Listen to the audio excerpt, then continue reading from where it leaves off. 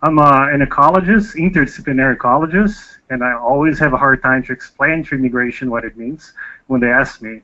So I'm going to try to talk a little bit about this today. I split my time between IPAM, this Brazilian NGO doing work in the interface between policy and science, and work outside the Woods Hole Research Center. So before I start, I'd like to thank a lot of people who are part of this work, especially Marcia Macedo. She was not here today. She was supposed to be here, but she has a Fulbright, is in Brazil right now, moving on our work there. So as many has shown, this is where we work most of the time. And this map shows one of the world's largest agricultural frontier. If the world decides that it's going to keep demanding meat and soybean by default, this is where most of the change may happen. The different colors represent different crops, and this in red here is just the amount of fire that there is in the landscape. So we've been talking a lot about the deforestation for the expansion of pasture and soybean fields or croplands, but it comes also with other effects that may influence the dynamics of tropical forests. And then here today, I'm going to try to address two questions. One, a lot with my work with IPAM and Marcia, that it's can the expansion of cropping system influence deforestation rates? And there's a lot of the issue of sparing land by increasing productivity. And the other, what's the role of agriculture expansion in intensification in modifying forest disturbance regimes, especially this drought-induced mortality and also fires in the landscape. So to understand the first question, so how can agriculture intensification spare land? Just a quick reminder that a lot of deforestation in the Amazon is used for cattle ranching. It's about still 60 to 70%. In other regions, of course, this number is much lower. So this occurred a lot in the late 80s and during the 90s, and still occur. And then you have less than one head of cattle per hectare in the systems. This, for a lot of the time, occurs in lands that you don't have a title, so land tenure is very complex. So it's a bit invisible in the market. Fire is a huge part of the system used as a management tool in the system. So, so this is what occurred during most of my growing up in Brazil.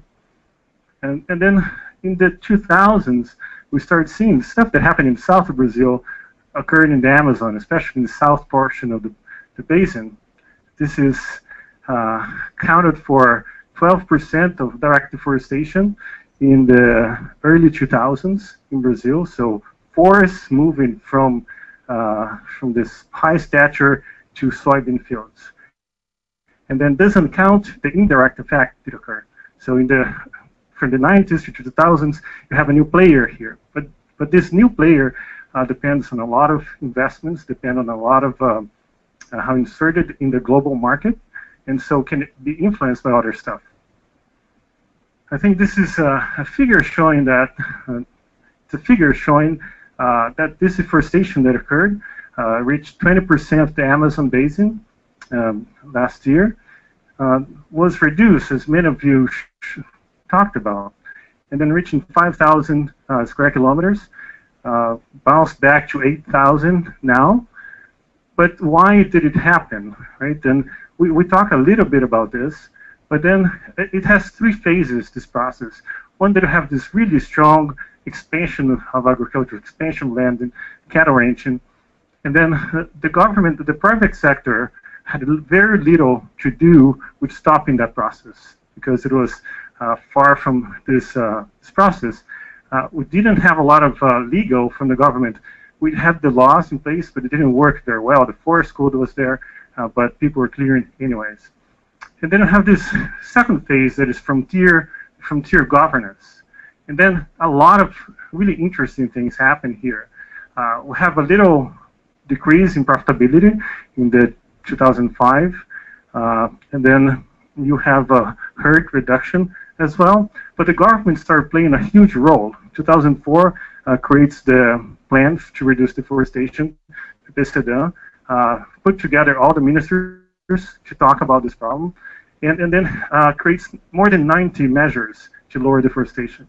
So it's a huge effort from all the sectors working a lot of enforcement. And then another interesting thing happened here as the private sector get engaged, creating this soy moratorium that they don't buy soybean from lands that were deforested prior to 2006. And then I think we are in this third phase that one of the things I want to highlight is that it's not only map deforestation and try to blame the farmer, but you try to create incentives, you try to create peer pressure as well, so you don't punish the farmer. You also try to involve the neighbors in the municipality, so the municipality is the level of the unit that you're observing this process. But it's all a very important message. But then coming back to your question, did agriculture intensification was part of this solution? Did it decrease deforestation? And not the economists here, but just based on the observation, sort of with all that happened, so in order to agriculture to lower deforestation, you'd have to decrease the demand for new deforestation. And this is go against most of the logic, because increased profitability as increase this agricultural, that the cropland, mechanized cropland, and then you should increase land prices, and that could lead to more deforestation. So you have to have a lot of things in place to avoid deforestation, to expand into other places. And there were a couple of things that happened. We had establishment a lot of protected areas in the region that removed part of the land here, so you couldn't actually expand croplands into a lot of the areas. We did have a decrease in profitability, so maybe we didn't have efforts or incentives for new deforestation. So another thing that has to happen is that must be an increase in risk to those engaged in deforestation. And I think the risk is to have the reputation damaged. And Greenpeace, the major role here in creating a campaign of zero deforestation in the Amazon in 2005. I was living in Santarém during the time, and I saw a big conflict that it generated with a lot of producers. But that created momentum to engage the private sector to commit not to the forest. So in this sense, it seems that agriculture, soybean coming into this picture, helped to reduce deforestation. And the third thing that has to happen is that there must be a reduction in the supply of undesignated land. So there's still 80 million hectares of forest in Brazil without destination. So there's a lot of land speculation that has to happen. And I don't think that agriculture intensification or expansion played a major role. There's a lot of that happened here, the creation of new reserves. So you take this undesignated land and you put in the in pool of protected areas. But it's very interesting in Mato Grosso what happened. I think Esfero showed that in the late 2000s, you have this increase in productivity, soybean and also cattle, and then there's this massive reduction in deforestation, 70%. It saves, avoids 3 billion tons of CO2 being emitted to the atmosphere, one of the greatest examples of governance in tropical nations. And it seems that there's a decoupling for a couple of years of deforestation and total production. That was a very positive message for the conservation community to create mechanisms for compensation of greenhouse gas emissions. But still, this can be seen saying that just as you expand these agricultural fields into pasture lands, at some point that is going to run out. So you have to increase the productivity of pasture lands. Otherwise, you're just buying out time. And right now, it seems that this increase in deforestation is showing that some of that is happening. Even though right now, parenthesis, deforestation, a third of deforestation actually occurs in rural settlements, very small piece of land. A third occurs in like bigger farms, and a third everything else. But it's still a very tricky question to respond. especially because you may have exported deforestation to other biomes, to other continents, so it's really hard to keep track of what is happening. And it's fair to show that part of this deforestation, reduction deforestation in Brazil, was actually offset, or the gains with the reductions in deforestation were offset by an increase in deforestation in the Cerrado.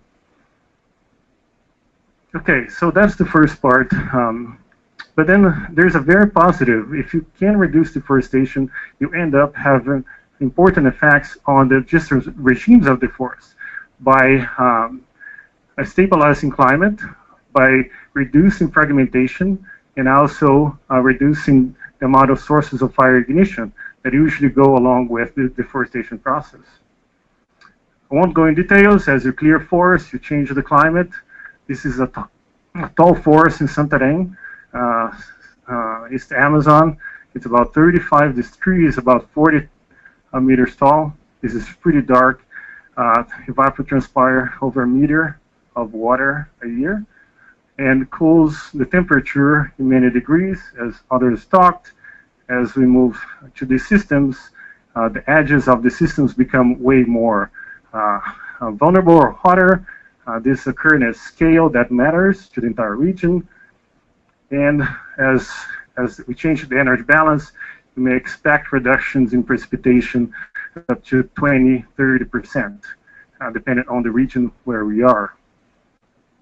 So together, the changes in climate and this edification of forests, this is just in the region, in the Xingu region, 12% of the forest already close to an edge. If you consider an edge 100 meters from the agricultural field into the forest, some say that it has an effect over a kilometer into the forest. So you have a system that if you keep clearing forests, you change the climate, you change the boundary between edges and forests, and then you also increase the amount of edges in the landscape. All this together may create a very unstable system that can lead to very unstable conditions and dieback of the forest, of this tropical forest, especially when you combine with global climate change. So there are a couple of droughts that had massive impacts on the carbon of dynamic of tropical forests. In the Amazon, the 2010 drought may have impact 2 petagrams of carbon just by killing a couple of trees per hectare. So just trying to understand some of the tipping points of this forest when all this comes together. We have drought, we have edges, and we have fires, because when you clear, you have more fires. And so we set this tropical forest on fire for multiple years. And here you can see that is the control, the cumulative tree mortality. And this is, we burn the treatment every year and another treatment every 3 years. And this 50 hectare plots. And then we burn, nothing happens. And then we publish papers saying this, nothing happened. And then there's a drought and 20% drier and 3 degrees warmer. That is exactly what I expect to this region, the Southeast Amazon, to happen with global climate change, not even considering land use change, which by the way has increased the dry season length in already 2 weeks in this region. With this tree mortality, you have major modifications of the system, with a lot of this being invaded by grasses that are very flammable, so reinforcing this fire effect and impoverishing this landscape. Most of this mortality occurs close to the edges because they're much hotter, they're much drier, and you have all this wind flowing into. So this is a more, let's say, artistic way of demonstrating what we saw. But there's another part of this agriculture intensification that could have an important effect on the fire regimes of the systems, which when we clear these fields, especially during the 2000s, you get this lots of fire in the landscape. And then for many years, we'd expect that with soybean expansion, would kick fire out of the landscape because we don't need fire in these agricultural systems. But it happened, we saw the opposite, an intensification of the fire regime. Probably because when you open this forest, this land, you burn to remove all the biomass, and this generates a lot of forest fires. And then, but right now, we start observing as you move away from the soybean fields, the probability of fire increases substantially. In other words, it seems that this older soybean fields dominated the landscape have already lowered the probability of fires at the landscape scale. But you still have a climate forcing that apparently is more important than this reduction in source of ignition. In other words, we still have lots of fires. So just to finish, still a puzzle, but a very important one, whether agriculture intensification, especially mechanized agriculture, can actually spare land. Whether the changes caused by agricultural expansion in climate are large enough to influence the stability of this forest, especially combined with global climate change. And how much of this multiple disturbances can lead to rapid forest degradation in this region, and what is the size of the problem that we're facing. So with that, I'd like to thank you again.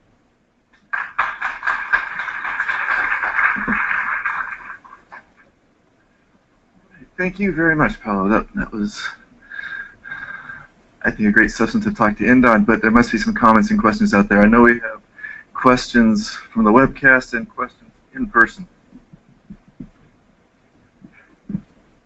Okay, Paulo, a few years ago, there was a hypothesis by Arango and David Kamowitz that the effect of agriculture intensification on deforestation depend whether you were dealing with a high capital intensive, low labor situation like pastures or soybeans. They would increase the deforestation, or you were dealing with a high labor intensive things like small scale agroforestry, that kind of stuff that apparently they said would have no impact on deforestation. Is that hypothesis still holding? Well, for the large scale, we got to this point that it seems that we had a period that it holds true, but there are very few examples of that we're sparing land, right? That we are actually saving forests, and in Brazil right now with the small scale, I think what is happening, and then maybe Avery and others can jump in, is that there is a push to intensify this small scale agricultural systems in the rural settlements in Brazil. But the problem is that all the lines of credits are for soybean or cattle. So if you have a different system to intensification, no one knows how to deal with that. So you have some billions of dollars available to more sustainable practices in this smaller scale. But the only intensification that may happen is through the old cattle ranching. So this is one of the problems, that it's not only intensify or not, but how intensify the system. And so IPAM is pushing into this direction of can we create a shift the paradigm and actually produce things go beyond cattle in this region.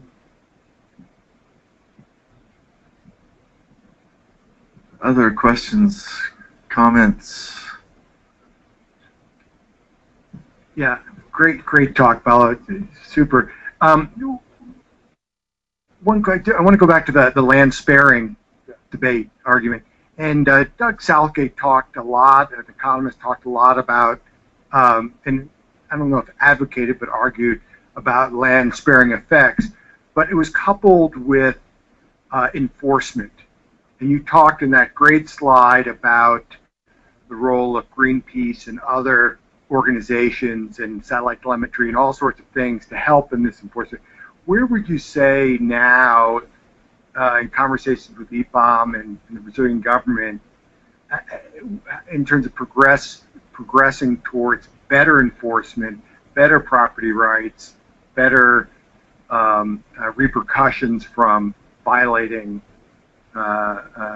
public lands and things like that? It's a very, very interesting question. So right before going to IPAM, I was going to working with a bunch of, I would say, ecologists, all full of clothes with mud and everything. We go there, it seems that you're going to an international relations workshop, but it's working with people in China, working with people in Europe, working with buyers, trying to create more sustainable food supply chains.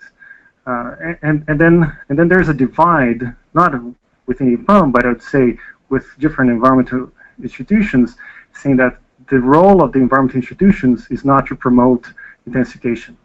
That is happening anyways. There are $100 billion, a little bit less, to investment in improving these agricultural practices already from the private sector. So this is going to happen anyways. So we should, as you mentioned, secure the borders, right? If we block this forest according to the law and do not allow for further deforestation, this is going to happen naturally. So one of the important mechanisms that people are putting a lot of eggs in basket is this registry that is going on.